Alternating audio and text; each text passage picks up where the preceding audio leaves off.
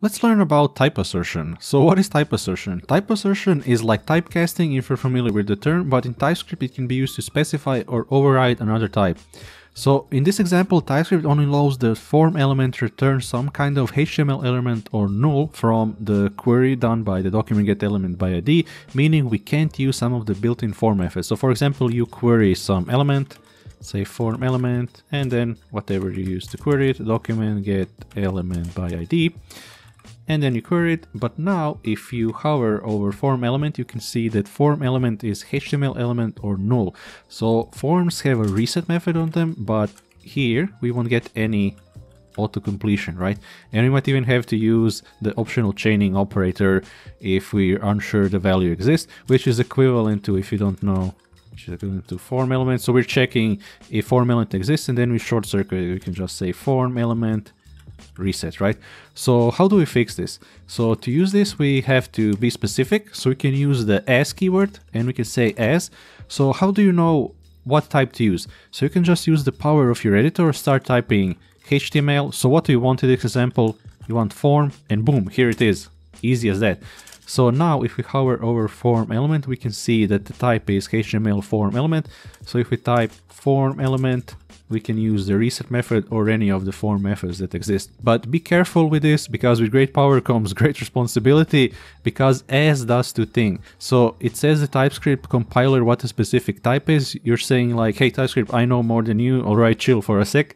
And the other thing it does, it says that the value can't be null. So only use this when you have to, because you could be lying to the TypeScript compiler that the value exists. Another interesting thing is that where do all these types come from? Like, these are global types, but what are they based on?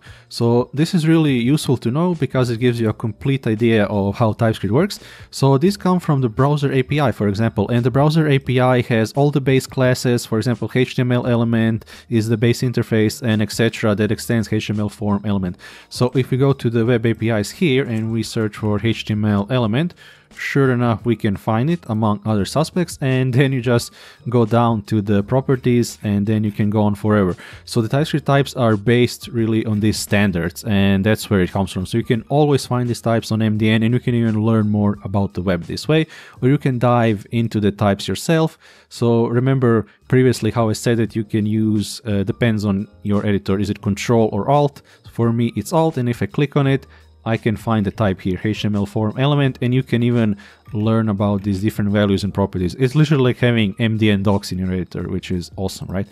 So another method you can do is, let's say, if I remove this, and if you use this scary pointy voice, you can say HTML form element, and this is equivalent. But this is really discouraged because this clashes with React and JSX, so just use the as keyword, which works the same, and it's even more readable. So yeah, and this might be even confusing because it's really not a generic. Yeah, so just say as HTML form element, boom, done. So let's go further in the post. I think I want to cover events, how we can use type assertion there. So let's say, for example, you have some input field, and then you have Pokemon input element, and then you query it, whatever, right? Get element by ID, Pokemon, and then you can say as HTML input element, right? Because it's an input element, boom, done. Simple as that. Use your editor and the power of TypeScript. So we can add an event listener to it. You say add event listener input. Look at this awesome auto completion. And then we can say event, and let's just say handle input, just so we have something, whatever, right? And then we can create it. We can say function handle input event.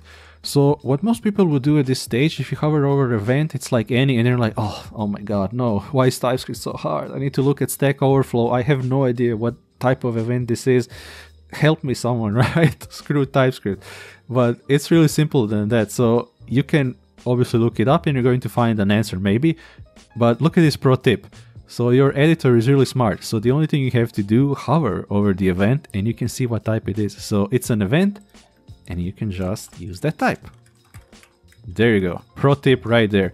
But let's move on to the type assertion example. So for example, you want a value from the input, and if you say event target value, TypeScript is going to freak out, because first it has no idea what the event target is. It's like, listen, this can be possibly null, like I have no idea what's going on here. And then it has no idea that value exists on it, because it really has no idea about the type. So how can we fix this? So if we go here, we can first specify. It's a bit more verbose, but I can argue also that it's more readable. Target element, and we can say event target, and then we can use the exclamation mark even to say, hey, this can be null. So we can say s, what do we want? You start typing, use the help, HTML input element. Boom, done. Wow, is this even coding, right? Wow, is this GitHub Copilot? I don't know. It's not that awesome, but maybe, but yeah, so we can say target element, and then we can say value or whatever we want. Like, this is really awesome. So let me just see something. Oh yeah, of course, because we can do this. But yeah, now if you hover over this, it says HTML input element. And how awesome is this? And the exclamation mark is even redundant because, as I said, as means that this can be undefined. So make sure to be responsible when using this. You don't have to keep this knowledge in your head, so let TypeScript in your editor help you figure out what type to use. So let me just reiterate over this. We have window, let's add an event listener, mouse over just for funsies. Then we can have an event, which is double arrow, nice. What does it mean? And then we can go to the touch move, for example. And again, if you ever lose auto-completion, just press Control space. That's at least my keyboard shortcut. And then we can say key up. And then again, as I told you, just use the power of your editor. Event is mouse event, touch event, and keyboard event. So a lot of these times these are going to be logical, but sometimes they're not, so you can just look it up and let your editor help you. Alright, so let's see what's next on the agenda. So we covered this, and yeah, and I already mentioned type assertion using the exclamation mark, which is redundant if you're using as, but you can use that also if you want, just so you're aware of it. But let's talk about type assertion conversion, which is the fun one, because you can do some really stupid things if you want to. TypeScript tries to prevent you from doing stupid things, but of course it's your life and you can do what you want, right? So for example, if we say Pikachu, what happens if we say is number? Well, first we're going to get an error. It's going to say conversion of type string to type number, maybe a mistake because neither type sufficiently overlaps with the other. But then TypeScript is like, hey, if you want to shoot yourself in the foot, here's how you do it. So it says, if this was intentional, convert the expression to unknown first. Don't mind if I do, TypeScript. And then you can say as unknown as number. And this works. So if we hover over Pokemon, it says it's a number.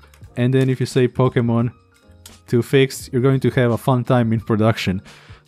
So yeah, so TypeScript only allows type assertions that convert to a more specific or less specific version of a type, unless you go out of your way to shoot yourself in the foot. So I hope you learned something and catch you in the next one.